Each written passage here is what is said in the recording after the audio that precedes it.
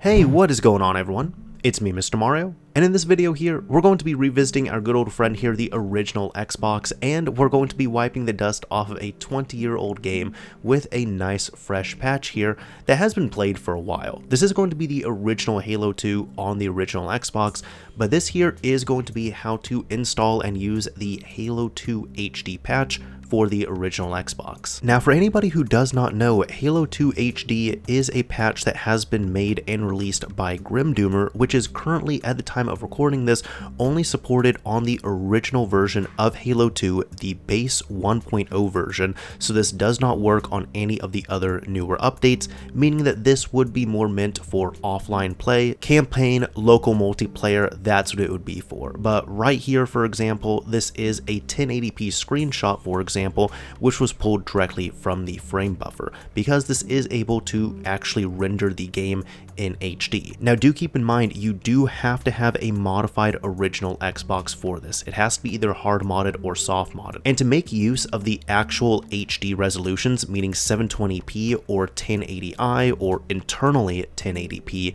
you would need to have some more modifications done to your system. Mainly, we would be talking about GPU overclocking and RAM upgrades. So if you have hardware-wise a completely stock system, you're only going to be able to make use of the 480p option on here. However, if you have a RAM upgraded system, meaning it has been upgraded to 128 megabytes of RAM, you'll be able to make use of the actual HD resolutions. Keep in mind though, in my opinion, this is still worth checking out, and even if you're going to be playing it at 480p, this actually allows you to play the game at a proper 480p.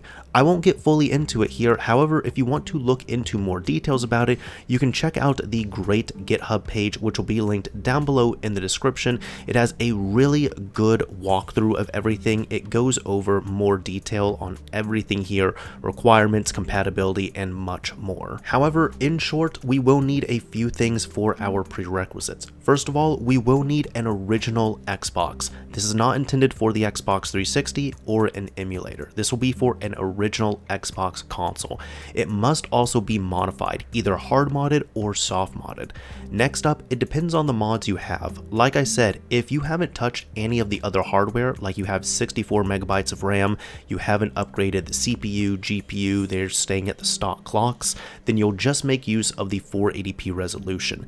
However, to make further use of this patch, at minimum, if you're wanting to get to actual 720p resolution, you will need a 128 megabyte RAM mod on here.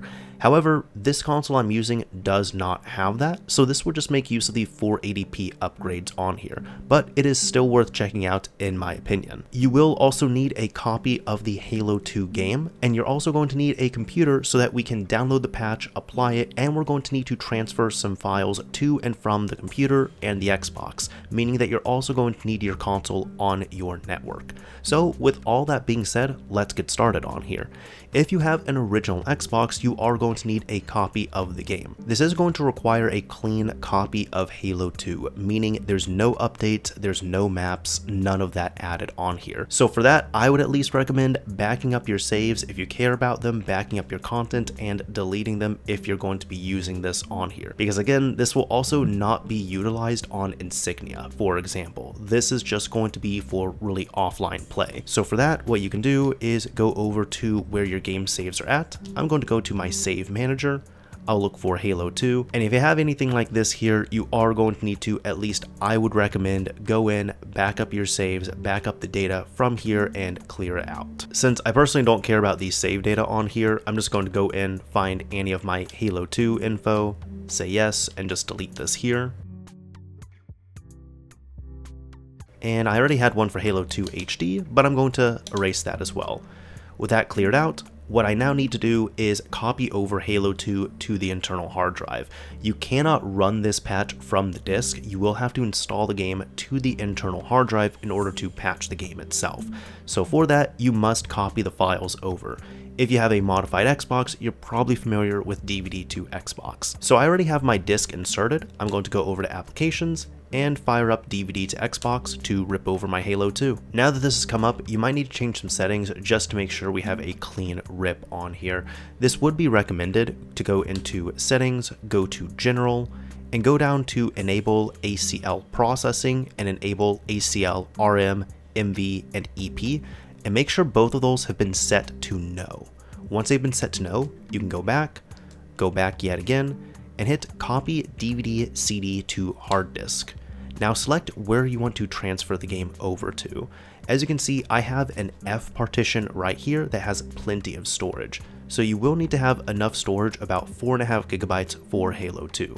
Once you've selected where you want to save it, go ahead and tap the A button on that, and give it a few moments. It should bring up this path right here for Halo 2. Once that's good, press start yet again to proceed, and it should start ripping the game over. This will take a few minutes, so just let it sit there and do its thing. It is worth noting as well that Grimdoomer does have a SHA-1 hash for the exact version 1.0 XBE file that you'll be looking for, but for what it's worth on here, I am using the Halo 2 NTSC-U disk for this, which seems to produce this just fine, so that one will work without any issues. Now while Halo 2 is ripping from the disk, if you're getting a clean copy of it that way, we can go ahead and get the downloads needed, all of which will be linked down below in the description.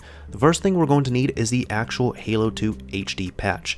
You can click on the Releases tab over on the GitHub page, and once this comes up here, download the latest version right here, which at the time of recording this is Halo 2 HD version 1.0. Again, while I'm recording this, this is for the 1.0 base version of Halo 2. Just download the zip, save it somewhere you can easily find it. If you need something to extract out a zip file, you can always use something such as 7-zip. It's easy to use, free, and all you need to do is download this and install it for your respective OS. Next up, to transfer some files to and from the computer and the Xbox, you will need some type of FTP software.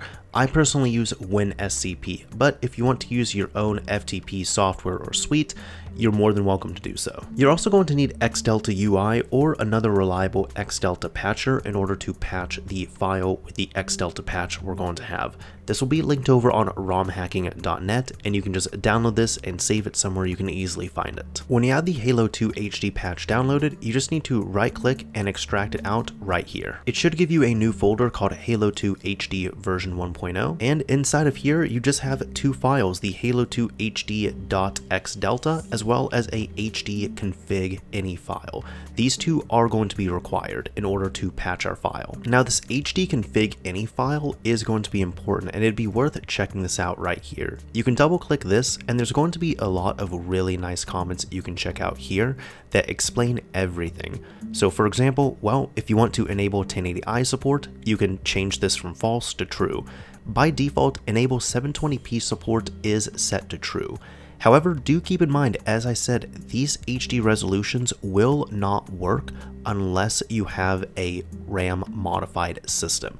If you have the default 64 megabytes of RAM, you're not going to be able to use HD resolution, so even if you set the both of these to true, it's not going to matter. If you want to disable anamorphic scaling, that is set to true. Disabling atmospheric fog by default is set to false. You can change the field of view right here, change your split screen favor, disable the HUD, enable or disable debug mode, change the hard drive speed if you want to. This would be more for some other upgraded systems if you have changed out the IDE ribbon cable and upgraded the hard drive or changed over to a solid state drive. Although in my opinion here, this is better to be set by a BIOS itself as opposed to the INI file here. But if you are changing the hard drive speed, you're able to set the values right here, and it does cover what UDMA settings you might want for which configurations. There's some information about overclocking here and several warnings about it as well. And finally, if you want to enable a fan speed override and setting the fan speed, you can do all of that from this INI file. However, the nice thing is over on the main GitHub repository, you can come over and you can check out the configuration file wiki over here. And when you check this out here, this just has all of the flags that are set within that any file, except it's a bit cleaner to read through on this page, and there might be some examples as well too. So for example, with the anamorphic scaling, this is how Halo 2 looks at 480p by default, And then if you're running it with this patch in 480p, this is how it would look right here with that anamorphic scaling disabled. So I'd recommend giving these here a read and really customizing it to your heart's content, but really just take some warnings here and take some of this seriously in regards to like GPU overclocks and such. He does a really great job covering this here. For me personally, on my own configuration, since I've just upgraded the hard drive, I have a custom BIOS, but I have not upgraded the RAM on here. I did not touch this any file and it worked just fine for me. I didn't do any overclocking, I didn't do any of the other stuff. So if you just have a stock console and you're unsure of what to do, just use this default config file and you should be okay. So here we go, back over at the original Xbox. This has been copied over, so we can go ahead and press start. And we can exit to dashboard. Once you're back over at the dashboard, you will need to make sure that your console is connected to your network if it is not already connected, that you have a valid local IP address, and keep that in mind because we're now going to move back over to our computer while the Xbox is running right here so we can transfer some files to and from the system. If you're using something such as Unleash X, you'll notice in the bottom right of my screen, I have my local IP address there. Yours will probably differ, but go ahead and keep that in mind because we are going to need it for our FTP program. If you're using WinSCP, you can go to New tab and click on New Remote tab. Once this comes up here, we can create a new site. You're going to change the protocol to FTP, no encryption. The host name will be the IP address of your console. Port number will be 21, and then the username will be Xbox, all lowercase, all one word, and the password is going to be the exact same. Once that's done, you can click on Login and give it a few moments to connect. Once it connects, you should see your drive shares right here on your system over on the right. And on the left here is going to be wherever you're locally navigated to on your computer. As you can see, I've navigated over to my Halo 2 HD version 1.0 directory. So you'll need to come over to wherever you've ripped over your game, which I know mine on the Xbox is in the F drive. It's going to be in the Games folder, and it's going to be in the Halo 2 folder. And this is the only file we're going to need. We're going to need this default.xbe, which you can right click and download and hit OK. Now I would also recommend changing this here. Over on the Xbox itself, you can right click this and rename, and you can call this something such as default_original.xbe. That way we do not delete it, and in case you ever want to revert this back, you can just rename this to default.xbe. But while this is running, let's go ahead and minimize WinSCP, and we're going to modify our default XBE over on our computer. Now our local Halo 2 HD folder on our computer should look like this. We should have the clean default.xbe extracted from the Halo 2 disk, as well as the xdelta and our HD config file configured to our liking. Now we need to modify this using xdelta UI. Go ahead and grab the xdelta UI zip, use something such as 7-zip, and extract it into its own folder. When you open up the xdelta UI folder, find the xdelta UI executable and double click it to launch it. We can close out of here, and thankfully this is a pretty easy process. You just need to come to the Apply Patch tab, which is open up by default. Now click on Open for the patch itself. Navigate over to the Halo 2 HD folder and grab the Halo 2 HD xdelta patch. Now you need to grab the source file. Click on Open and grab the default.xbe. Click Open here, and finally for the output file, click on here, and you can save this to whatever you want it to be. For this, I'm going to call this Halo 2 HD v1.xbe, just something like that so I know. Now click on Save, and click on Patch. It will say File Patch successfully. Click on OK, click on Close, and as you can see, you still have your original default.xbe, but you now have a new xbe file, which is the one with our patch, and this one we need to transfer back over to the console. So now with the patching process complete, open up WinSCP yet again, and we're going to get the transfers over. We need to transfer over two files. First of all, we need to transfer over our patched executable. For this, you can just right click it, click on Upload, and click on OK. And there we go. Next, we need the hdconfig ini file. This is required. Right click, upload, hit OK. Finally, in order to get this to recognize on our dashboard, here on the right hand side, which should be your Xbox, you'll need to right click on the Halo 2 HD patched file, click on rename, and rename this to default.xbe. Hit enter. If it asks to overwrite, you can say yes there, But as you can see, there we go. We have that done. So at this point, this is how our Halo 2 should look like.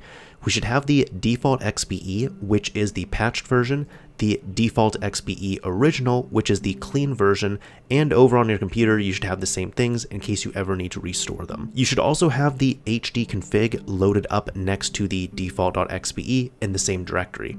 With all that done, we can now close out of WinSCP and go back over to the console. To get this to show up on your console, go ahead and reload your dashboard or just restart the console. For me, I'm just going to personally reboot the console. And now we're at the final step, which is, well, actually playing the game, and this is where the magic happens. You can go over to your games directory, make sure this loads in, and scroll over to Halo, and you should notice something called Halo 2 HD.